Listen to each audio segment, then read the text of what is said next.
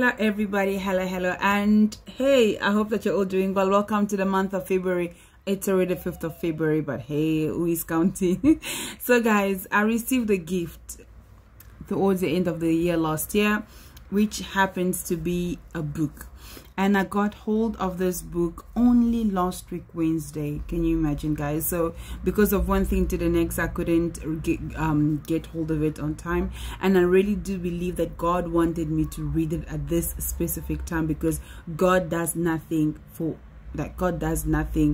just like that. So everything God does is for a reason, and every situation we go through, every hurdle, every burden, everything is for a purpose. And hey, let me introduce to you a book called Purpose in Pain, written by Prophetess Michelle Links. Yes guys, this book is really good.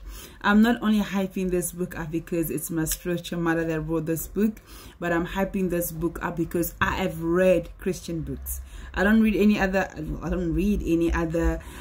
books anymore, but I do read Christian books, and most Christian books that I read, I would say some of them I would get bored along the way, because it sometimes becomes like, oh, storyline and whatsoever. But in this one, is that the storyline doesn't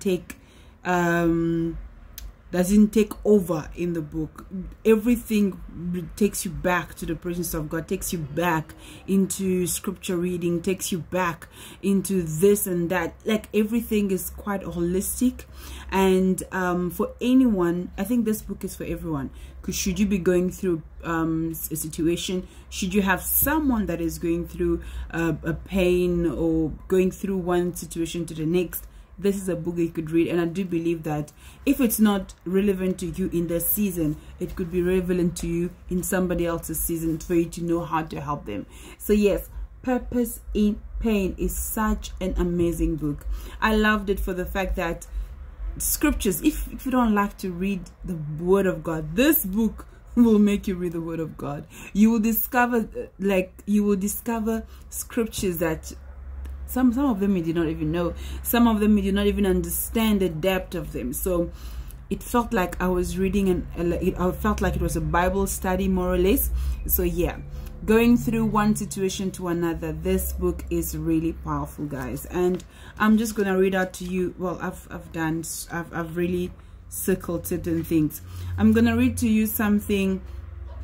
I'm gonna read out to you something. Well, there's different chapters here, but I'm gonna read out to you something that she wrote on real relationships, because I believe we are in a season in this world right now where people do not know how to decipher a relationship, to decipher what are good relationships and bad relationships.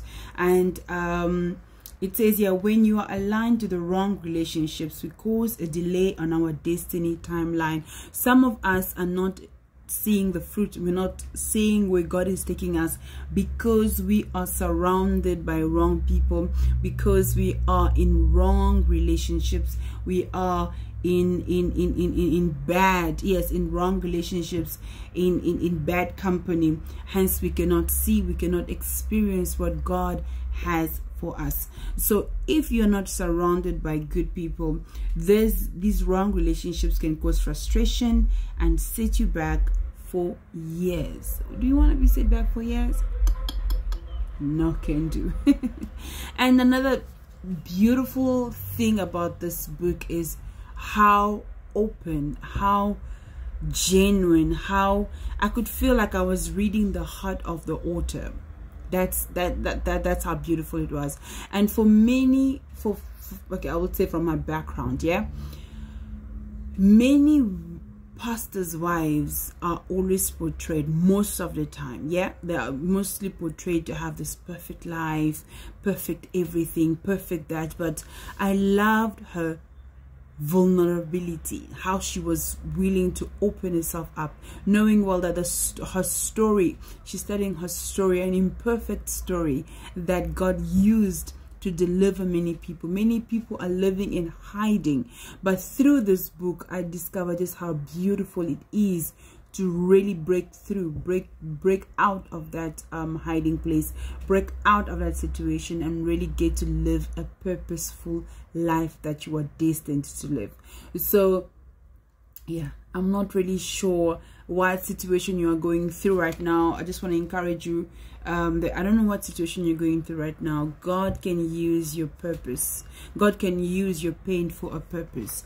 And just be careful on the relationships that you surround yourselves in. Be careful of the lies, believing the lies of the enemy.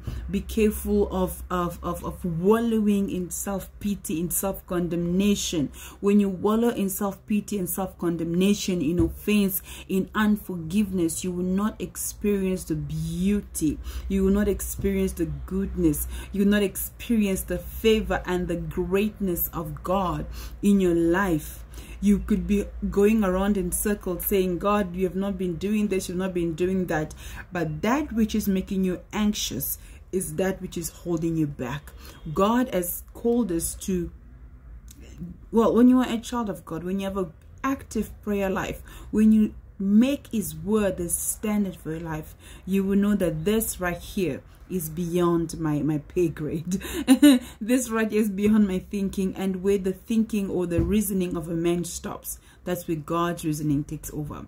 So it is very, very important that we really become cognizant of that and choose to have a different month of February. Choose to sow differently, choose to thrive differently, choose to do great, to be great, you know. So I am very, very, very happy.